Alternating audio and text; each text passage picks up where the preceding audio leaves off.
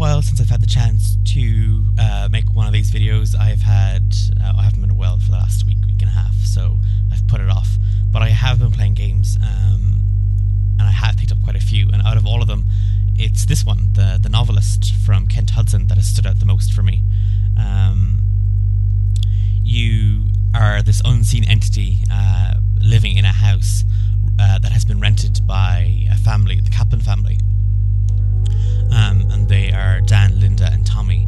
Now, as this entity, you explore every room, you see what the family's getting up to, and you try your best to influence their lives, hopefully for the better. And you work your influence through Dan, the father. Now, Dan is a writer, and he's struggling to come up with an idea for a second novel, or work on a second novel. Linda, his wife, their relationship is it's frayed, and their son Tommy has been recently diagnosed with learning difficulties, and he's finding it hard to make friends, that he's getting bullied quite a lot in school. So Dan has a lot on his plate. He has to work to support his family, but he has to work on his marriage, and he has to be there for his son. So it's all down to you.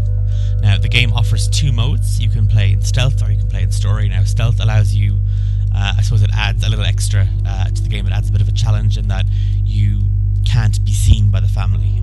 If you get caught, you close off their path of influence. And if Dan sees you, the whole game has to, you have to restart that chapter. Whereas story basically just allows you to explore the house without that, the pressure of that. So we'll kick that off. So, and I've played the game a few times, and the controls are extremely simple. You're not going to be doing, cartwheels and backflips off the side of a cliff while firing a bazooka and defusing a bomb. You hop from light fixture to light fixture. You may leave the possession of these lights. You can read thoughts, and it's all keyboard and mouse. You're looking around, and this is what you see everywhere. This is how you function. And like I said, you explore the house. You possess light fixtures, and if you find that the family are paying too much attention, you have the ability to flicker in stealth mode, and that draws their attention to a specific area of the house, allowing you to move freely again. So this, your objective is to listen. Things are taking a little longer than expected. Your objective is to read these, read and find these clues, these notes, journals, pictures, paintings, post-its, anything that can, give you an indication of what it is the family needs. You're even able to read their thoughts, and that's Linda. She's very focused on her art, but she's also very concerned about her relationship with Dan. Actually, this kid draws better than I do. I don't know if Kent Hudson has a family and he got a son to draw these, but I'll show you some of my latest artwork in Microsoft Paint. It's such a crazy thought, the three of us all alone in this house. And that's pretty much the game summed up. You're trying to do your best by this family. You're trying to balance your work and your life and your relationships. How are things? And to do that, you use these notes, and once you find the clues for each family member, then you're able to do it anyway regardless. You're able to possess each character and explore their memories, and that gives you an even better idea of... We'll have to find out. Are there any other kids? It gives you, a better indication of what it is that they want or what it is that they need. And in the case of Tommy, it's spending time with his father. You can see that in his artwork.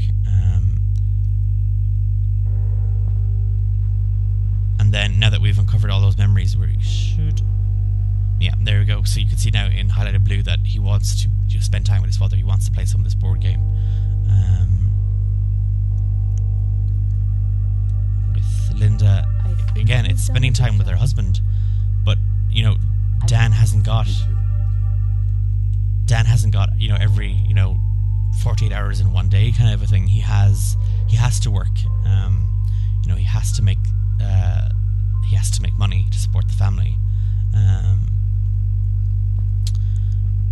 But you can't neglect these relationships either, and I think that's what I think that's what Hudson was trying to get at in the game. You're not Superman. You know, you don't have every power going. You have to try your best to do right by everyone, but you're not going to be able to please everyone all of the time.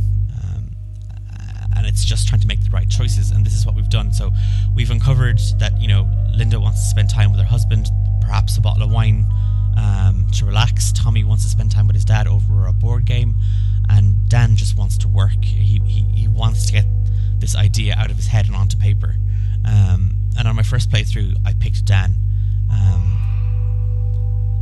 And once you do that, once you make your initial choice for this chapter, it goes to nighttime, and you're afforded a compromise, and you can choose, okay, maybe I won't spend all my time with Linda, but I will do my best by her. I'll have one glass of wine, or I'll be able to spend some time with Tommy. And on each playthrough I've had, and this isn't my first attempt at recording this, and it's not my first time playing the game either, I always start with Dan focusing on his work, and then I didn't find out that Linda wanted wine. Damn it! If I had been paying attention, I would have realised that Linda was quite eager to you know, share a glass of wine with her husband. So instead, I'm going to have to pick Tommy, the kid who draws better than I do. And actually, there's something else. You saw me reading the journal downstairs. During the night phase, you uncover clues as to what it is you are yourself. And you begin to realise that, you know, they aren't the first people to come to this house or to see or experience this strange phenomenon. This is my first time picking Tom. I feel kind of dirty doing this because, you know, it's. I talked about this when I reviewed The Walking Dead. I find it quite difficult to, you know, if I go down a certain path, that's the path I think I would have taken anyway if it was me. So I'm breaking from that, and it's quite difficult. And there you go. This is how. Once you've made all your choices, this is what you see. You see your, you see them unfold.